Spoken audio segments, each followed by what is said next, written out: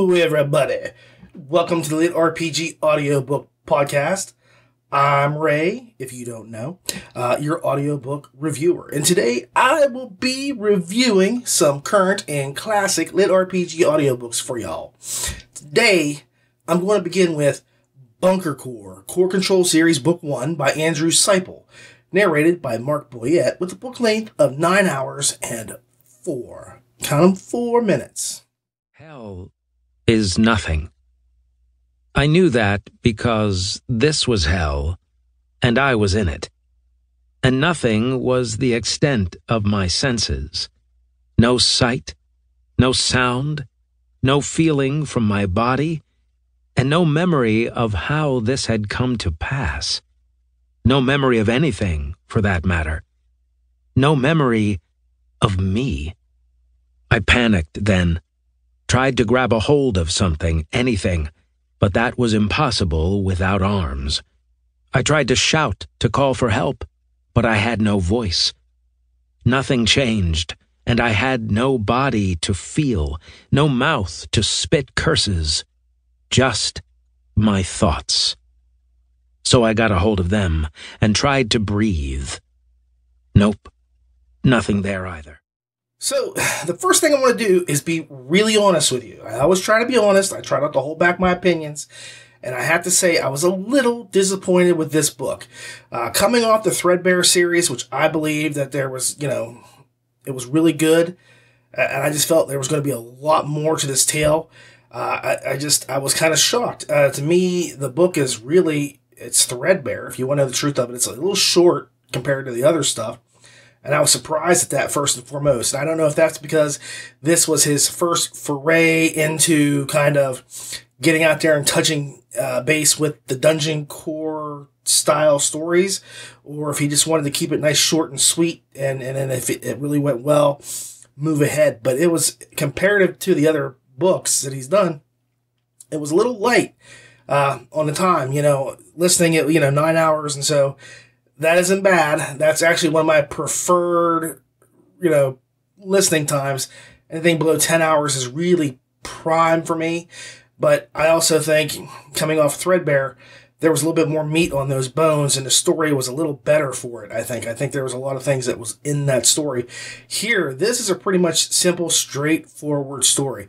I just think it was thin in terms of tale and characters. There wasn't a lot going on here. And again, it's not a bad book, but that's my first takeaway, was that there should have been more to it as far as I was concerned. The book is about what I'm going to call a tech core that was once human, or at least the memories of it or the personality of it belong to a human, that wakes up after an alert takes place and it finds that the facility it's in is under attack. And it does the best that it can to fend off the assault while figuring out, simultaneously who it is or was and what the hell it's supposed to do. And from this point, it basically continues on in the same manner. Someone from the first the first siege people, the first people who attack them, come and they have to be fought off. And this kind of is a rinse, wash, repeat sort of cycle, or is it wash, rinse, repeat? Maybe I do it backwards, because I wet my hair and then let it set and I wash and then well, anyway, you get my point. It just kind of goes on and on in the same kind of fashion. There's never any deviation from that first model. It's just really a question of what is the dungeon or the facility, whatever you want to call it, going to do. And that's it. And the only variation we ever see comes when there's a POV shift, a point of view shift, from the leader of the tribe that is assaulting the core, or one of the other several AIs that seem to have it out for our beloved core, the one that we're rooting for. Now, I don't know if any of my issues come from the fact that this feels a lot like a Station Core novel. It very well could be. Or if there was really nothing really innovative about what the core did when it confronted its invaders. There was a lot of setup for different things that never really bore out for me. I was half hoping that the core would have built a lab and modified some of the bats that lived in its elevator, making some sweet soldiers to harass the enemy. Never happened. Any other dungeon core book or something like that would have done something with the monsters that lived there, or used them in a more effective way than what was done here.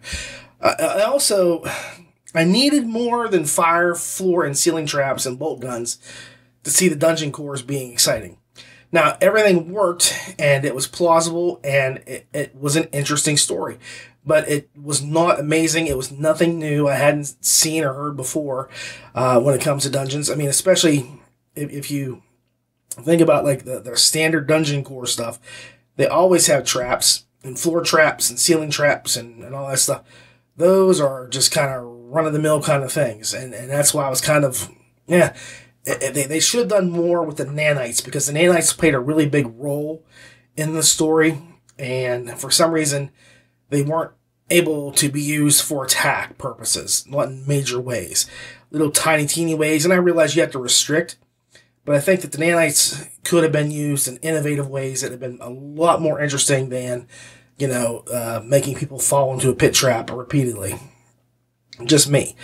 So those things I'm talking about, like the pit traps and the ceiling collapsing, those are all great for initial forays into the palace, but not for an end battle scenario. And I don't count the outside stuff that happens with the crocodile monster or the water that floods everybody as being all that innovative either. I mean, there was just some things that he did outside that I was like, well, yeah, I get that, but it didn't hit me as hard as it could have. I think there was a lot of missed opportunity with the story that we should have had more.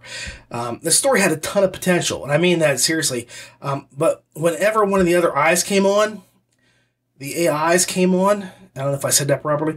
Whenever one of the other artificial intelligence came on, I wanted to just skip that part and get back to the core. The core is an interesting character. It was an interesting place. The others did not maintain my interest at all. And I even think that it goes to the same for the ball-headed leader, the female boss of the Raiders, because I'll get to that. I think the fact that there were 3 or 4 artificial intelligences beside the core made it a little bit less fun. I'm even counting the one that was there to help him. Now, I get that this was partially all set-up stuff, but honestly, there are just things that you have to do that get you to a place you need to be, but I don't know. Just pick a villain and stick with it is the way I look at it. Because the first villain that pops up is the one that put him in the place he's at. It's a kind of ambiguous bad guy because we don't really get to see her, the artificial intelligence. Then there's another artificial intelligence, and then a third artificial intelligence. And then there's the Raid Queen, or whatever you want to call her. There were too many bouncing around, and none of them really took precedence. Even at the end of the book, it was just kind of like, I didn't know who to say, this is really the main bad guy. And that's just the way it was. I just think that, pick one and stick with it and build those other ones in later on. Another issue I had was that the bald-headed warrior leader of the cult that was attacking the core started out as a real hardcore crush monster kind of chick. But at the end of the story, she kind of got shifted into being very humanized. Very much humanized. You actually could see her motivations, and you could actually feel some sympathy for her. And that, just to me, it didn't work. I mean, you spend all this time seeing her as this hardcore, go out and crunch people under your heel kind of, I don't know how to say this without being sexist or anything. But this lady who goes out and stomps people into the ground, ruthlessly, very much ruthlessly, starts to become less so because you get to see why she does what she does.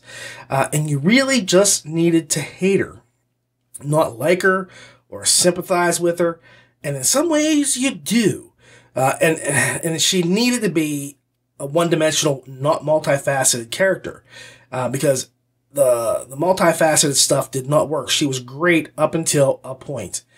And after that, it kind of flipped around, and you start saying, well, I can kind of see why she's doing what she's doing. She's got mouths to feed, and she's got too many people when people are going to starve and they're going to die, and she's got to make sacrifices. So they've got to take this place out because she's been told to take this place out. And if she loses people, great because it's one less mouse she has to feed. There's a lot of stuff like that through the whole thing that you kind of say, I needed somebody to just go, kill him, beat the crap out of her. She's horrible. And I think that the one thing that happens is there's a point where the core says, look, don't do this. If you do, bad things are going to happen. And she says she knows it, she believes it, and yet, I can't go into it, but you understand what do you think is going to be? I just wish that the end of the story wasn't quite so weak, because it doesn't end on a cliffhanger, but a lot of what was worked for and towards in the whole thing is just kind of made moot by the ending, because there's almost a full reset button pushed on the end of the story. And that said, the story, while short, it does flow, and it is well written. Seipel knows how to tell a story and make it interesting. Like I say, I enjoyed the book. I wanted to get back to the core as things went on. I hated leaving the core because I didn't care about the other AIs. I didn't feel like they were necessary to the tale. They could have been added in a little bit at a time in another story or in a bigger story. I mean, this story is small. You crunch in all this stuff in a small tale. If you took out 2 of those AIs, the story has a lot less going on noise-wise, and it would have been fine. It would have probably improved the book a little bit. Or if you embiggen, is that the new thing that they say now? Is that you embiggen? If you embiggen the story, then having them come in and fleshing them out more would have been great.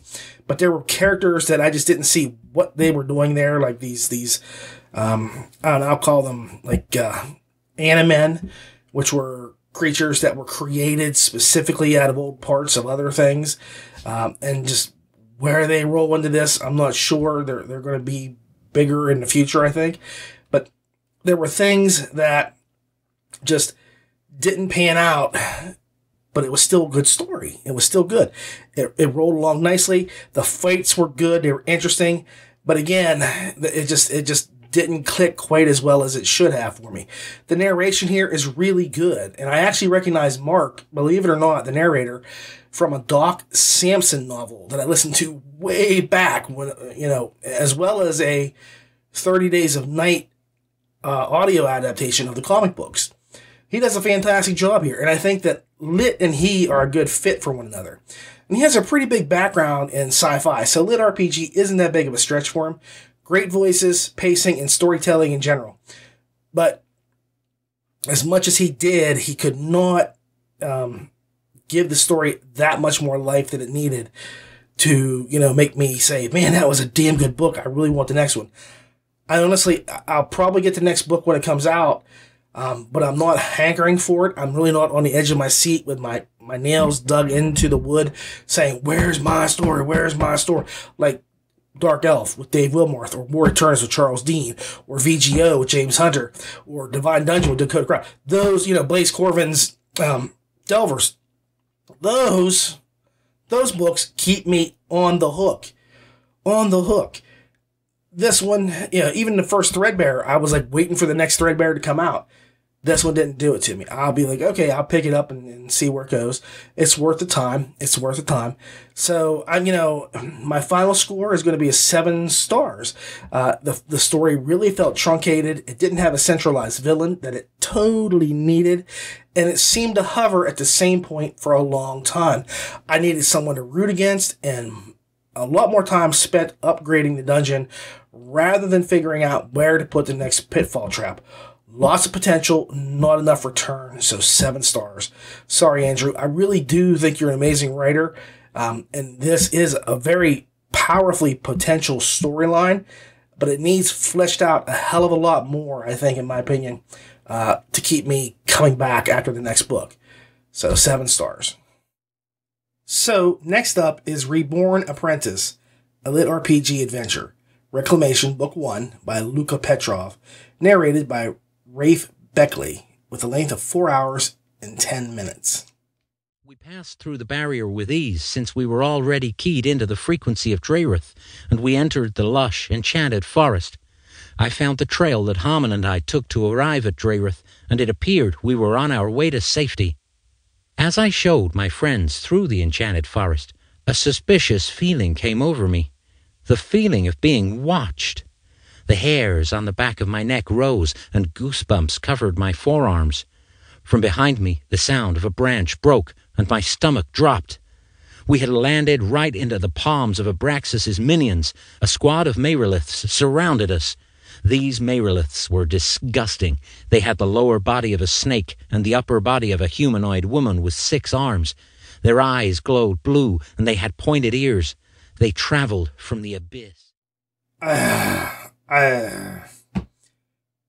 hated this book. I hated this book. Ye gods, where do I start to tell you what is wrong with this book? Seriously. I have very rarely, I can only think of one other book that I hated listening to as much as I did this, and it was the sexy, whatever it was, book by J.J. Janess. And the writing and the narration there really, really turned me off. I hated this book so much more for so many different reasons that I don't even know how to start. So this was probably, I'm just going to put it like this. This was probably the longest 4 hours of my life. I've had teeth pulled. I've had kidney stones that have given me pain. I have broken my clavicle. I would gladly substitute any of those times, 4 hours of those moments in my life, for not reading this book. I would do it in a heartbeat. Magic Genie appear, and I would take that deal. Pow! In a heartbeat. I will suffer the broken clavicle. I will suffer the most horrible kidney stones I've ever had. I would suffer the pulmonary embolism that I had that felt like I was getting stabbed in the chest every time I inhaled before I would reread this book. And if I could do that with having this book removed from my life and my mind forever, I would do that too. It just offended me on multiple levels, often simultaneously. And it made me feel like the author wanted to treat me like a child rather than a rational adult, because most of this book made this much sense. And for those of you who are listening and can't see it, I'm making a big 0, a capital O with my hand. Because first of all, and this is where I'm going to start, this is not a LitRPG book. I don't know if you guys have seen it, read it, heard about it, or what. I don't know. But it's not. It's not even game lit. I don't know what the hell this is supposed to be other than bad. Because I can usually, and I will forgive a book for having lighter LitRPG elements to it. I don't feel like every story needs to have stats or character sheets or leveling up and so on and so forth in vast quantities to qualify as LitRPG. I know Ramon is a lot tougher on that sort of stuff than I am. I take it for what it's worth. I say that they're set in a game world, and I understand that. And that's pretty much all I need in order to get through a book and believe it's LitRPG. This, where in the hell did they come up with the idea that this was LitRPG? Where did the writer even have the cojones to say this was a LitRPG book? Like I said, I usually am very forgiving on stuff like this. Not here. 4 hours of my life got drained away, and I did it because I was listening to a LitRPG book, but not. Like I said, if it was a LitRPG book, I could actually forgive a lot of this. No, I really couldn't, because the story's awful. But I could at least say, at least it's a LitRPG book, and you guys could give it a try. Maybe it's more of your flavor. It's not for me. Here, there is no way. There is nothing. I mean, the things that you might say qualify as LitRPG, let me run them down, okay? Let me run them down. I do need more than 5 or 6 sentences to qualify as something being LitRPG. And this has nothing in the way of LitRPG. It has 2 scenes. 2. Deuce. And I'm going to say deuce because that's what this smells like. It's deuce. It is 2 scenes in which stat sheets are substituted by vocational cards. In other words, if you're a blacksmith, you get a magical card that says, I'm a blacksmith. And here are the things that I can do. I can lift the hammer. I can pound metal. I can blow a forge. And believe me, the writer of this thing can blow my forge because I did not like this book. The vocational cards were stupid, and they did not come into play in any way, shape, or form that even comes close to being a character sheet. None. In fact, they don't really do anything other than just kind of mention a few parts to it. There's also a little bit of discussion about attributes.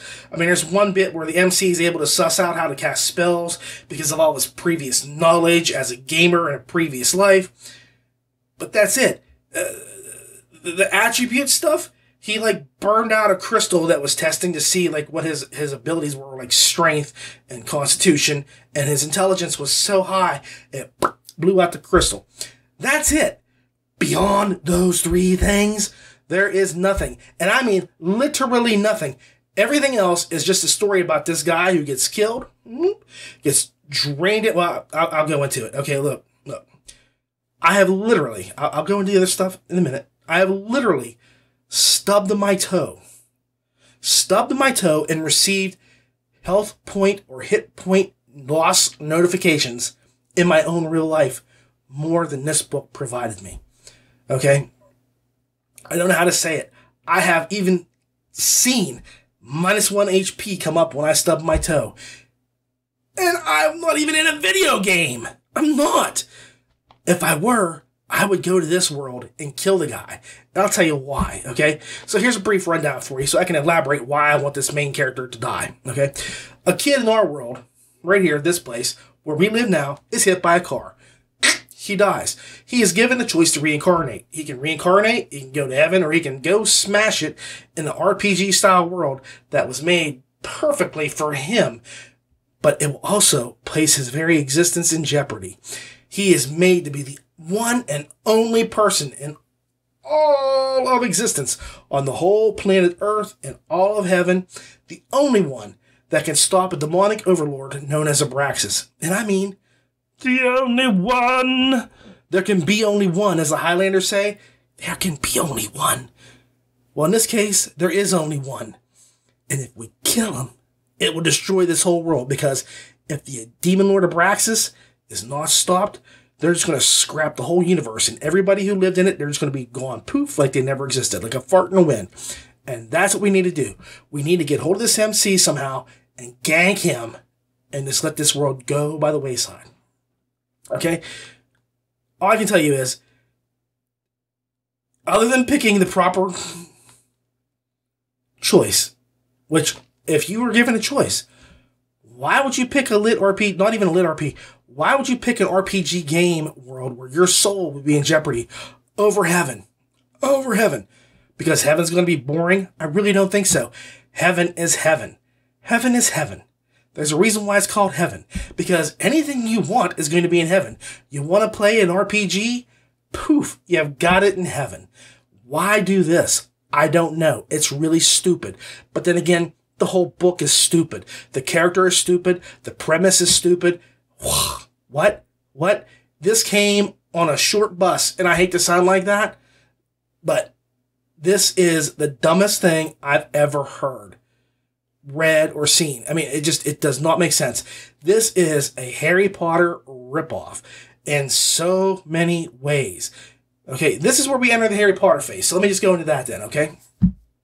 The MC goes to a school of magic and begins to learn from his wonderful mentor and several teachers, whom he continuously astounds with his 25-point intelligence and eidetic memory, his photographic memory. Now, I'm going to say two things about this section of the book.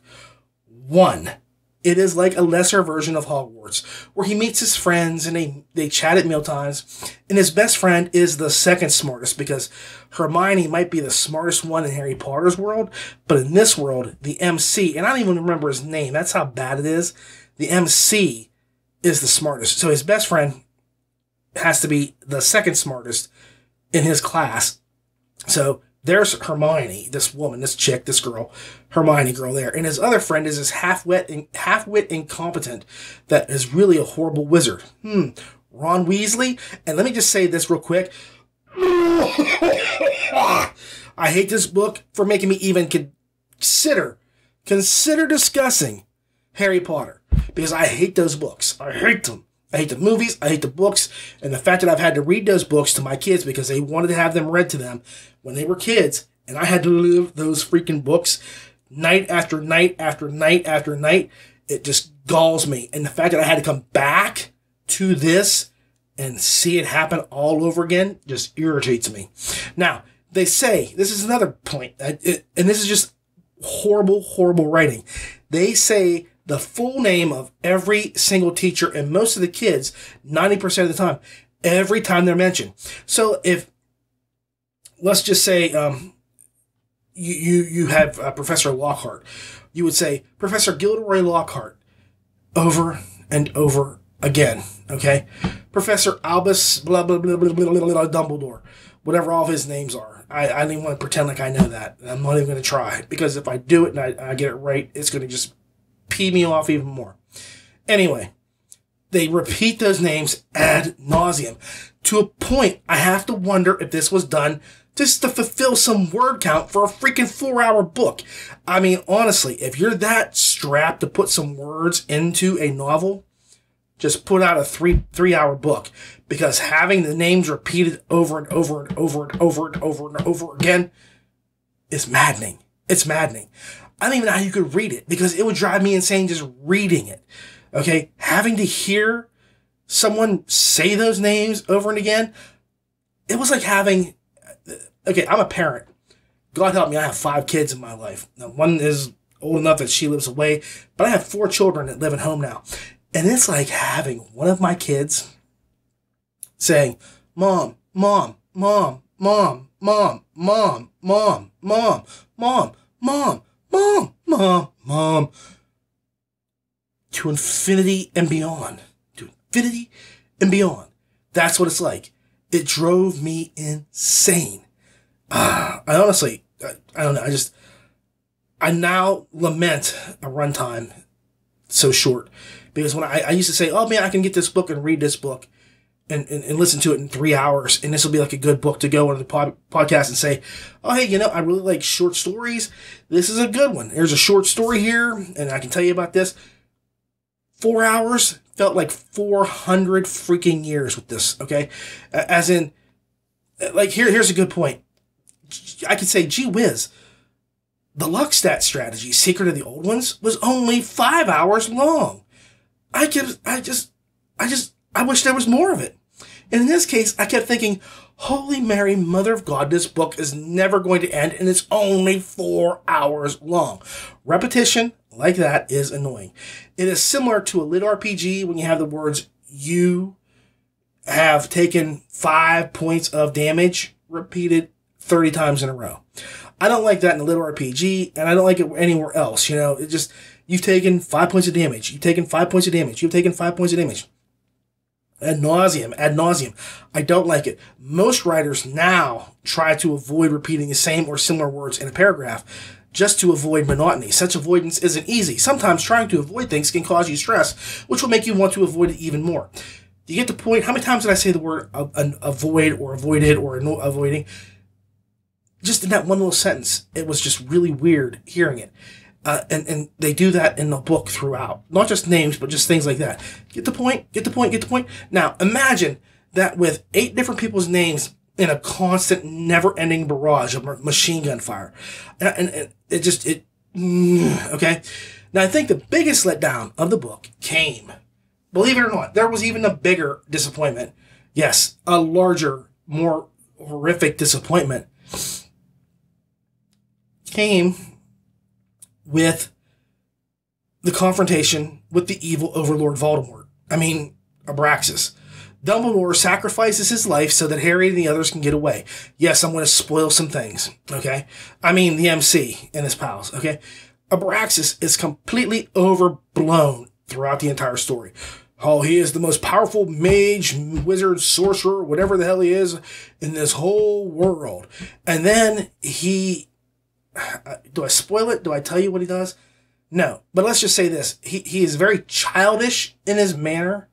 And what he does makes absolutely no sense at all. None. I mean, literally, if this is the worst they've got to worry about, there's no reason why like 3 wizards from the school shouldn't be able to kill this cat, because he has no foresight. He has no sense of planning, and he has no real ability, because he literally fights the student that's supposed to be there to kill him. He has no clue. And he doesn't destroy him like you would think. Okay. I mean, they get into a thing and they're out there fighting with sticks. Okay. Fighting with friggin' sticks. Yes. He is so overblown. He's supposed to be this big, horrible monster like Darth Vader on crack. And it comes across like a stormtrooper with one eye and a gun that has a trigger that sticks. Just does not fly well with me. Okay. It seriously soured me from straight fantasy for some time to come, because that's all this is. This is a straight fantasy novel. And I don't even want to read fantasy anymore. I mean, this book just said, I'm done with it. I can't do this anymore. Now, here's the thing, okay? The book feels like it has been written by someone who had no frigging idea what LitRPG is and simply wanted to do a right-to-market effort in order to cash in on some of that sweet LitRPG action. I hated this book the longer I listened to it, and I'm repulsed at the minimum amount of effort that was put into making this a LitRPG book. The only thing saying it's lit is the cover. Take that away and you have a crappy kid's book that pretty much covers the fact that it's riffing on J.K. Rowling by pretending it's LitRPG, and it doesn't even do that very damn well. I cannot believe I'm even defending freaking Harry Potter novels. Okay, that's how mad this book made me. Now, before I go, I suppose I'll have to mention one thing about the narration. To be blunt, it sucked. Okay, the narrator could not figure out a way to differentiate the male MC's voice from his female companion's voice. There were times I could not tell who was speaking, the MC or one of the female students. The other voices, with the exception of the boy's mentor, come across like a grandpa telling his grandson a bedtime story, trying to do voices and keep pacing and emotions. And I'm not talking about like the Princess Bride style grandfather. That would have been cool. I'm talking about a grandpa with COPD suffering from bipolar disorder. And he was clear, he was understandable, told an intelligent story, but it wasn't fun.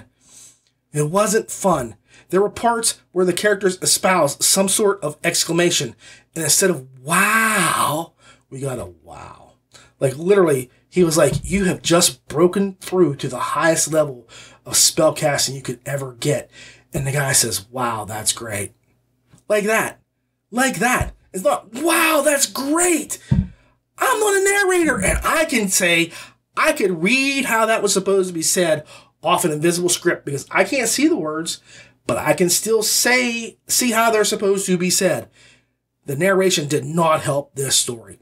Upon reflection, it didn't hurt it, since this seemed to be at the same level as the writing, which was crap. Okay, sorry, the book has my dander up. It really has. I have really not felt this way about a book in a long time, and I don't know if it's just the combination of everything. It's like a perfect storm of horrible. It's like, I just want to shove this in a toilet and flush it. And the problem is it would probably get stuck and I'd have to plunge it or get a snake to root it out, because it's just that big a piece of crap. Okay. It's not even like a good Portal fantasy story. I'm not a fan. Okay. Final score. Really? You have to ask. Well, the book did have a cohesive plot line, and it had characters who spoke and interacted. So it gets 2 points for that. Now, I want you to understand, if this was a right to market that was so good, I would absolutely say this might be a right to market, but this was a great book. I don't care who they are or what they did before they got here. This was a fantastic story. So don't feel that I'm peeved because this was a right to market book. I'm peeved because this was a right to market book by somebody who had no clue what LitRPG is, and it stinks. It's horrible. It is such trash that they have the gall to even consider putting this out there and expecting you and I to listen or read this story. It is abominable. It is an abomination to God's eyes and ears. Okay, so I give the book 2 stars because it did tell a story, and the characters charactered throughout the story. 2, and I think that is too high. But I can't say it didn't have a cohesive story and it didn't have characters that talked and did things. Because if it didn't make sense, I would have said so, and it would have only had 1 star. This is a piece of garbage. Roll this up and throw it away as fast as you can. Don't flush it because it'll get stuck. I wouldn't even let my kids listen to this as a way to start them into Portal Fantasy or any other genre for that matter. That's how much I hate this book. And this book actually feels like a young adult style book because it is definitely not written for intelligent adults. And I'm not saying that teenagers are idiots, but it is written to a level that is below me so far that I'm offended that they even put this on the screen for me to choose from. Just because. That's how dumb this story is. It's horrible. Now, if you have read this book or you've listened to this book and you liked it, God bless you. And I'm sorry that I've been so harsh to this book. But this book has just taken me into a tailspin of outright rage and anger. I mean, I kept listening to it and I almost did it the entire way through in one shot. I only stopped because I had to. And I did not want to return. I kept saying, I've only got 45 minutes left. I could do 45 minutes. And I really couldn't. But I did anyway. I went back for you guys. Just so I could say I listened to this whole damn book and did not quit. Because I will not give you a partial review. Won't do it. This book just, it got me in the guts. Okay? So this is my gift to you. I'm warning you now. Stay away. Stay very far away. And if whoever it is that wrote this book, and Luka Petrov, is that who did this? I have to go back and look. Luka Petrov. I don't know who Luka is, but this is a horrible, horrible book. And I don't do this very often. I really don't. Usually I try to find the best parts of a story, or if a story's bad, I'll say, here's the top things I liked about this book. And if a story's really good, but it has flaws, I'll say, here's the flaws of the book. Here's the flaws, but the book is really good. Give this book a try. I'm just saying, here's what I think is wrong with it. This book is really horrible, and there's nothing good about it. Nada. The character's overpowered. The characters are boring. The story is just a riff on another mystical, magical school I don't want to talk about anymore. There is no LitRPG. And again, if this is not a right-to-market book, I apologize, but I swear to you, this is what it feels like.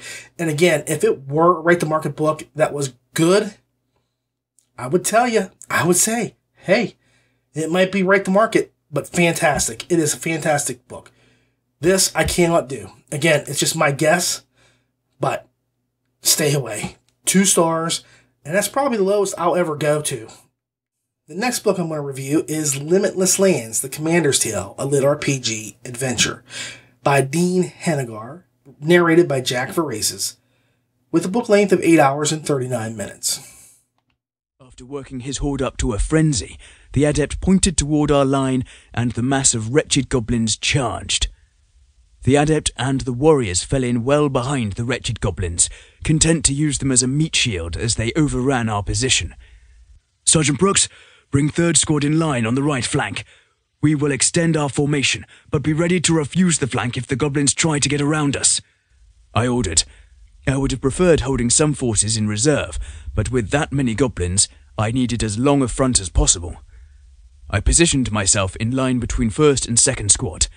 That way, all of our soldiers should be covered by the commanding presence aura from either myself or Sergeant Brooks. Brooks took the dangerous spot on the far right of our line. Prepare javelins. Release on my mark. Okay, so here's an example of what is a good book but has mediocre kind of narration. I don't know how to say it another way. Limitless Lands doesn't blow you away with new concepts or avoidance of tropes. This is a pretty standard novel insofar as it centers on James Raytak, the MC, who was a vet who was coming towards the end of his days. And this is all set in a future world where soldiers such as James are no longer needed. The warfare is kind of shifted over to drones and robots and that sort of thing, and people just kind of do their little thing with a little stick. It's kind of like gaming, but with guns that go out and blow up robots. Anyway, fortunately for him, his son is employed in one of the best VR gaming companies in the biz. And he sets his old man up with a special dive tank that provides both life support and medical care, in addition to being a virtual reality kind of immersion portal. So yeah, he sets his pappy up to be like this test subject, like all loving and caring kids should. But now I know that I said this doesn't really break the standard tropes, but in this one case, I'm going to say they do, because the company that the kid works for actually has a heart. So far in the first book, they actually seem to care about the man's condition. They really want to help him. Like their whole point to doing this is to rebuild his mind and rebuild his body so that he's not like some feeble-minded, memory-lost old guy. He'll come out of it healthier and better than when he went in. So they're kind of Steve Rogering him through nanites. And so I think that, it shows that it cares about its employees and their families, as opposed to the standard, there are hidden and shadowy motives behind their help kind of stuff that we usually see in LitRPG. So that was kind of refreshing. I will give it that. What I sort of found to be interesting was this is basically just the company shoving some old dude who is 90 plus years old into an RPG for some weird version of rehab. Okay. I mean, if you want to look at it, that's what they're doing. Okay. Like the tank is going to fix up his mind and his body. But either way, they shove his butt right into a coma. Okay. So the plan is to fix his failing memory and his old man bod while he's comified. Now, this is where the fun begins. The book is really primarily a battle-oriented tale. So if you are into military sci-fi or just very authentic feeling ancient warfare, well, I can't say very authentic feeling, but anyway, this is the book for you, because this is exactly what you get. Loads of it, too. Loads of action, lots of battlefield scenes, with some other gaming stuff on the side. One aspect I found pretty interesting is that the MC only gained XP for like the full-scale battles. If he was on the field and he killed somebody, that didn't register on his chart for getting anything. But by the time the battle was over, bam, that's when he got all his experience. So, it wasn't one-on-one encounters. It was the whole thing, the whole battlefield, the whole warfare that kind of did things for him. And that's it. So in order to advance, he's got to be on the battlefield. And I have to say this feels very genuine in the ways that the battles were run and described.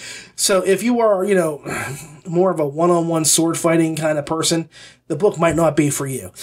Military books are not for everybody. This is a fantasy world, so it does have like lots of monsters and humanoids in the battles and that sort of thing.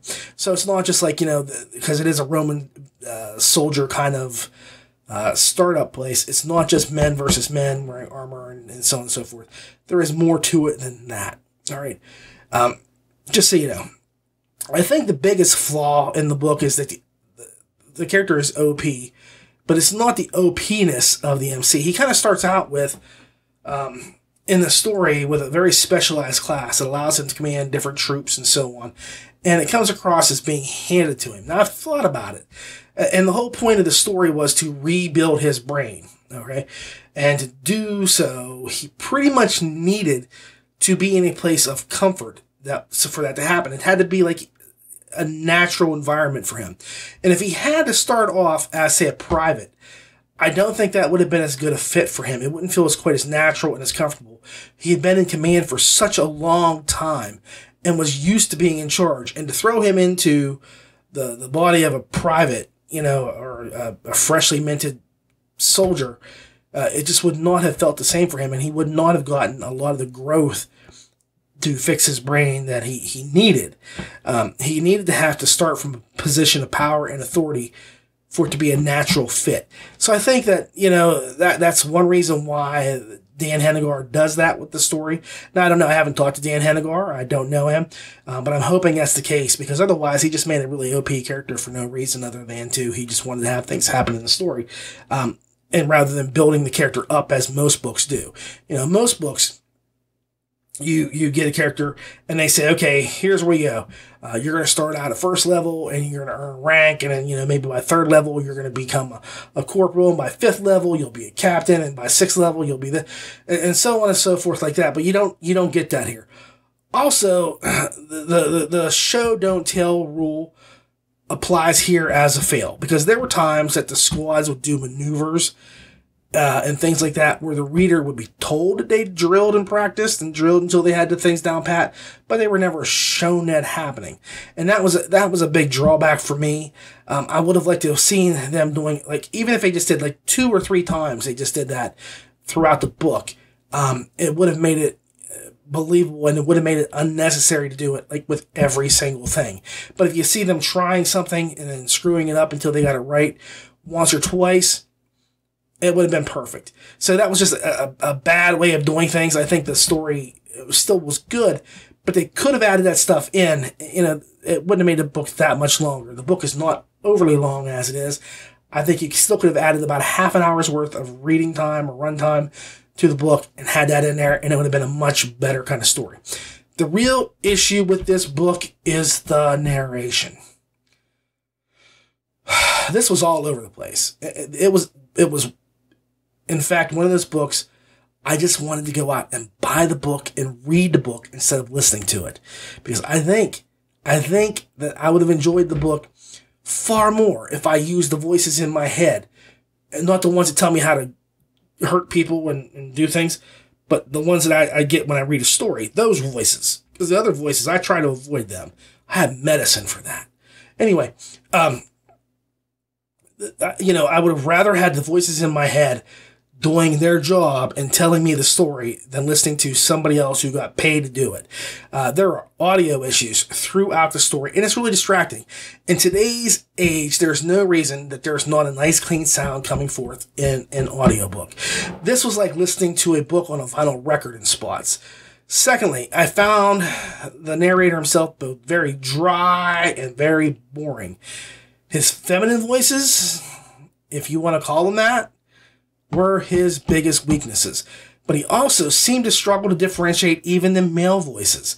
It just seemed like he would have rather just read the story in a very simplistic, easygoing manner without having to apply any kind of emphasis on voices. He really didn't want to attempt. That's just how I feel. He did not want to attempt to do voices, and so he kind of half-assed it through this is.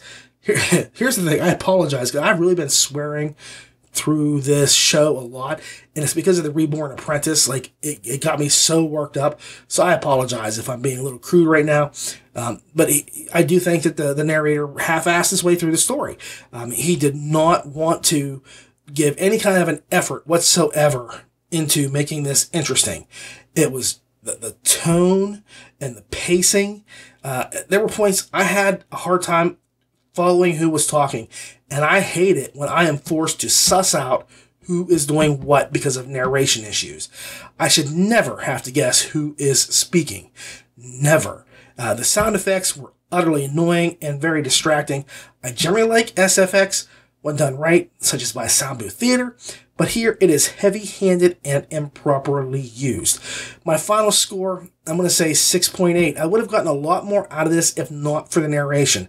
It would have been a lot higher, too. The fact that there is no ending, it's not a cliffhanger, but none of those themes, goals, or concerns, the story had been addressed at all by the end of the book. That kind of kicked in for me. And as a fan of military writing, I do think that there were some fun battles where I would have liked to have seen some research done on how the legions really fought. I don't think that he was exactly 100% accurate, and just, I'm not a smart man, but I know when you are in battle, that there are swords clanging and people screaming and Jenny running away.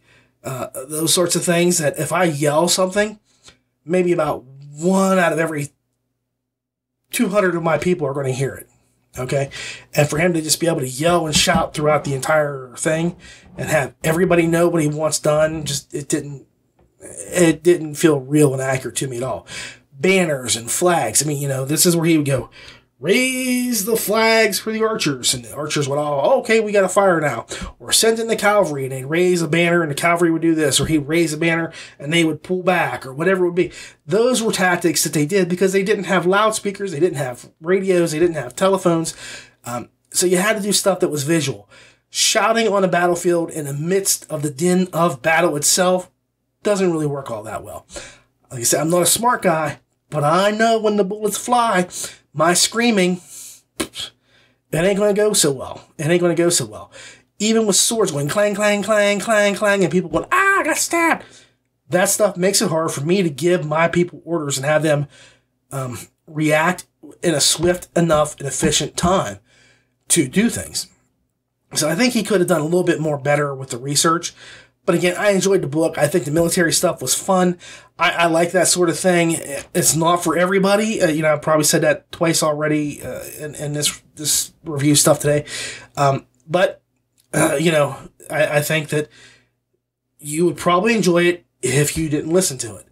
And that's just the way I look at it. The book is probably better as a book rather than an audiobook. Because I did not, I don't know how to put it in any other words, but the fact is, Jack Verace's just did not do it for me. It was just a very, very bland, unbelievable, low-key effort to get a story across. I just did not like the story because of his narration. And the funny thing is, and this has no bearing on anything, because in the game it does make a difference, but like they're in Kentucky or somewhere like near me, either Kentucky or Tennessee, and I can't remember where it was. But like they don't even try to do like those accents at all. And the guy that's reading it, Veraces, he's got a British accent throughout the entire thing. There's no attempt to even, y'all, none of that kind of drawl or, nothing. There's just no attempt. It was just really weird. Like I said, what's Ron Swanson say? Don't half-ass, one thing, whole-ass one thing. Or don't half-ass two things, whole-ass one thing. Ron Swanson has a really good point. I think Hennigar really just half-heartedly gave an effort here. I don't think he had any kind of love for this material whatsoever. I didn't see it, and I'm going to stop there because last time I made a comment about this kind of stuff, I got in a little bit of trouble. But this guy just did not seem to be into the story in the way that he should have been. Fake it till you make it, brother. Even if you hate it, pretend that you love it because this is your job. Everybody has a job they don't like. And if this ain't your cup of tea, then either pass it up or put it down like you owned it when you go to town to put this to the airwaves. And like I say, there were audio pops and brambles, and it just everything about it audibly just was a fail. If I had to give the audible stuff a score unto itself, I would give it a 4. I would give it a 4 because I just did not enjoy him telling me the story. I would probably have loved this book if I had a chance to read it. So, like I say, I'm taking into account how much I enjoyed the story as opposed to how much I hated the narration. 6.8 stars. I probably should be really fair about it and say 6.3.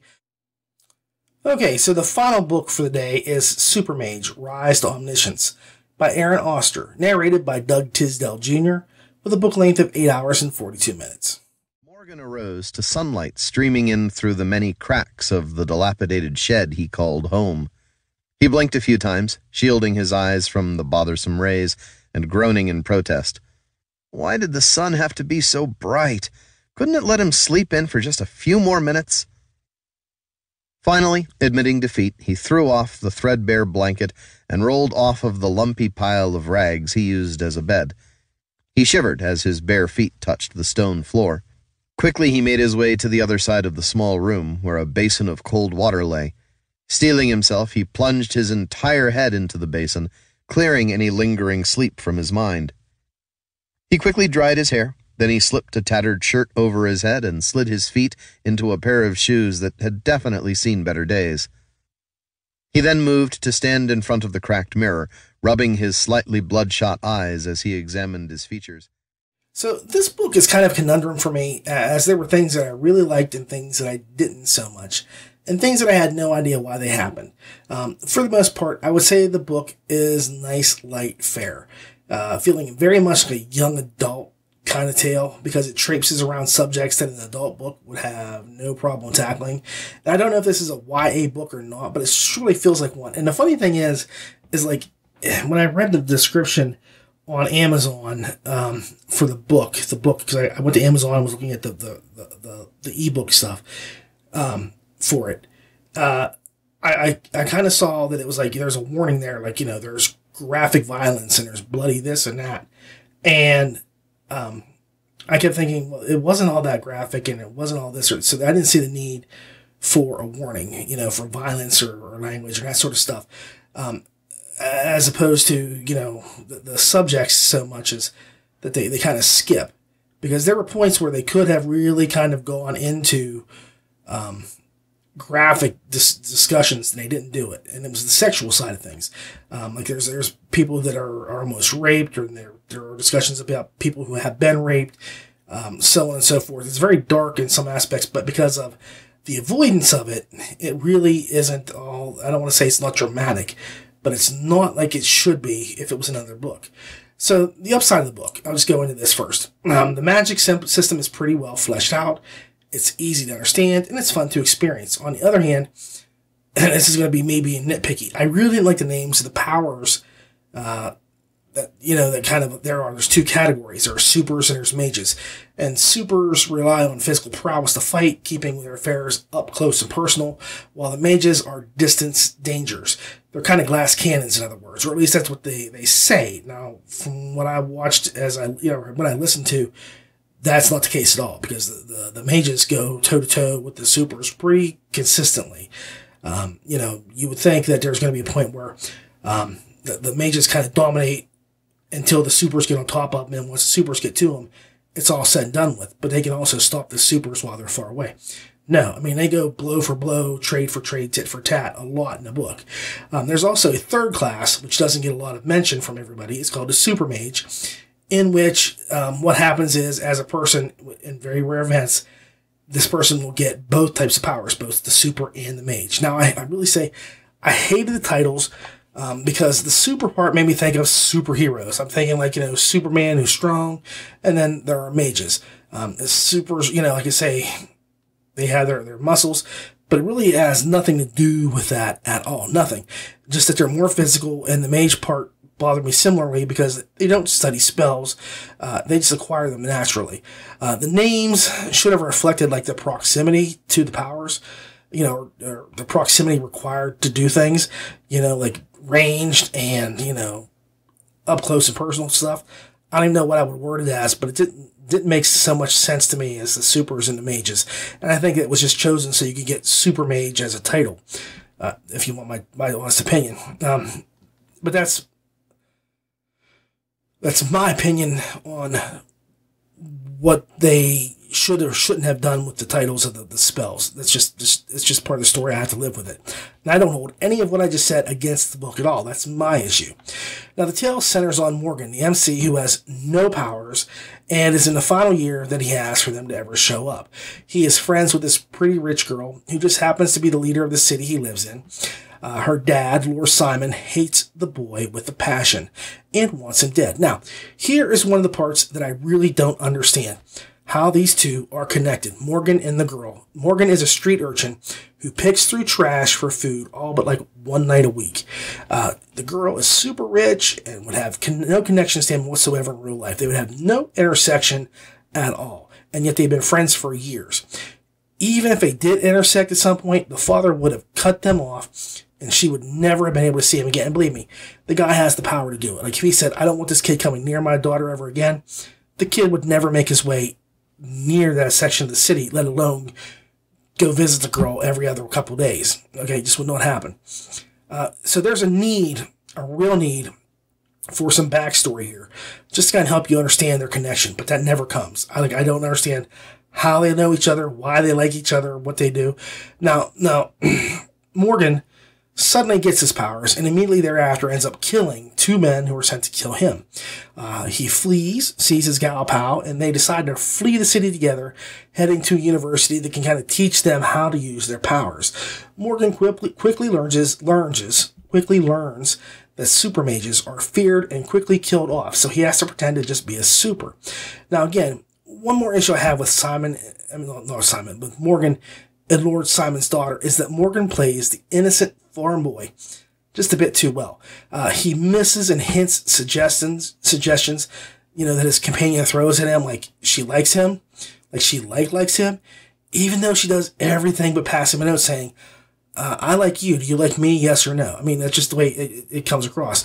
He is completely clueless about sex and the many implications that go along with the act. Like I said, it just did not feel normal. And I believe if he had lived a very sheltered life, the entirety of his life, then it would be believable. But the dude comes from the cold hard streets of a major city. He didn't know about sex by the time he was able to talk, okay?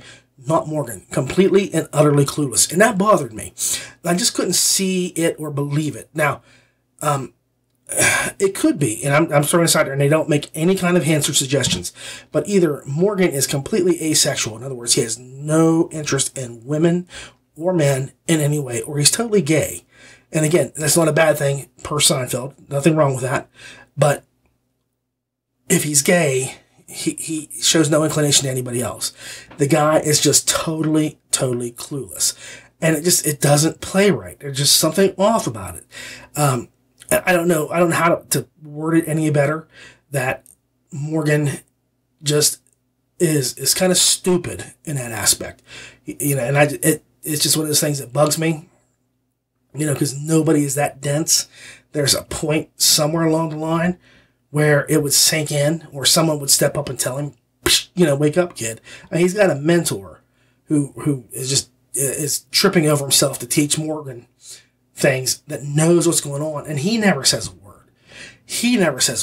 So I don't understand that whole concept. Now, one thing I want to say is, I've read this book before. Not this particular book, but I've read it in some capacity. It's reminiscent of Reborn Apprentice, and you know I love that story.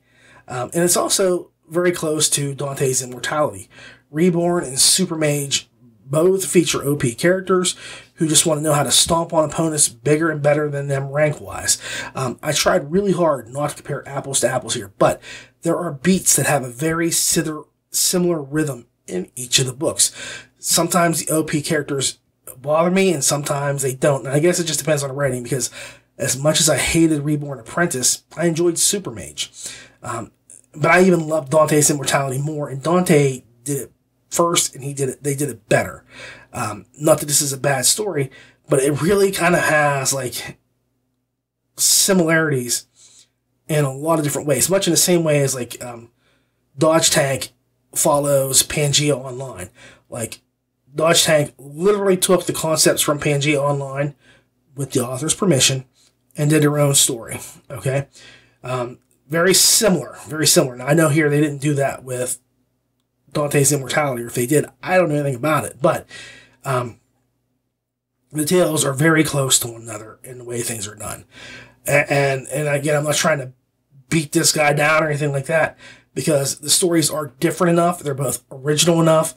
But like I said, I know I've read this stuff prior to getting here. Otherwise, the story is a bit of a fun little romp, and it has some great moments. And it had characters that you really hated and wanted to see beaten, maimed, or killed. And that's what you need. You need that. You know, like I said in the beginning with the Bunker Corps, I needed a bad guy. I needed a villain to hate. I needed somebody to kick when they were down because they were just that rotten evil. And man, we get those in this book. We get them handed to us on a silver platter, because it just seems like everybody in this book, they're a dick in some way. Okay, there's just no other way to put it. They're D-bags, and you know, they're all out against poor Morgan. Okay, but that's just some of the stuff. Now, Doug Teasdale does narration, and I can't say that he didn't help this book move along. I mean, he does. I just did a segment with him on the City in the Dungeon, and I talked him up pretty well. While I was there. So yeah, I think he does a good job, and I don't want to repeat things that I just did. I know I do that a lot though with Andrea Parsnow and Jeff Hayes, but Tisdale Jr. really brings it to the book. I mean, he helps keep it on task and going well. And I have no issues with his narration whatsoever. I think he's a good addition to this genre. I think he really does. And it makes me want to read Scott of Artemis soon. I think that there is some real potential in that book if he narrated it as well. So I'm going to give that a shot. My final score here is a 7. It's a pretty solid first adventure.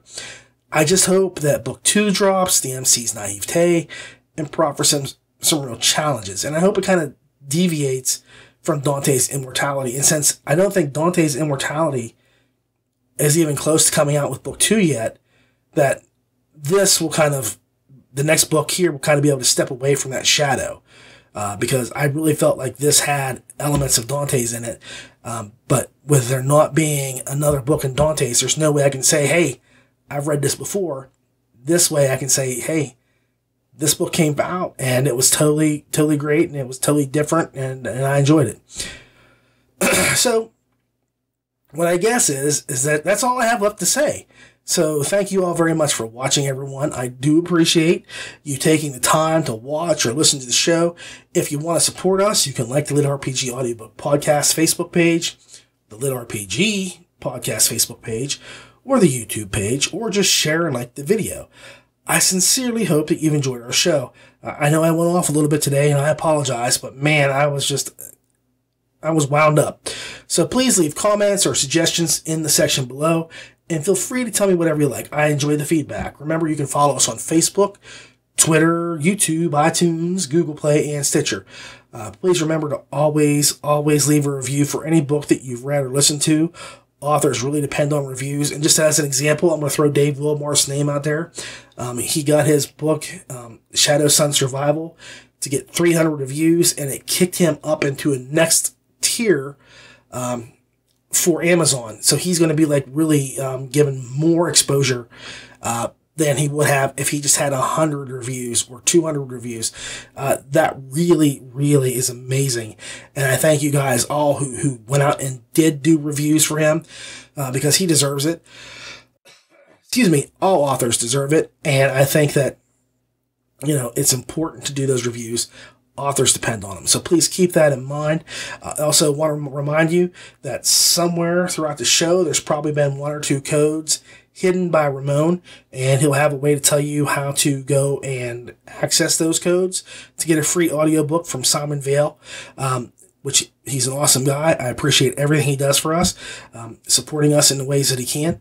So I just want to say for the LitRPG Audiobook Podcast, Ray. Let me try that again, shall we? I'm going to wind back up. For the LitRPG Audiobook Podcast, I'm Ray. Keep listening.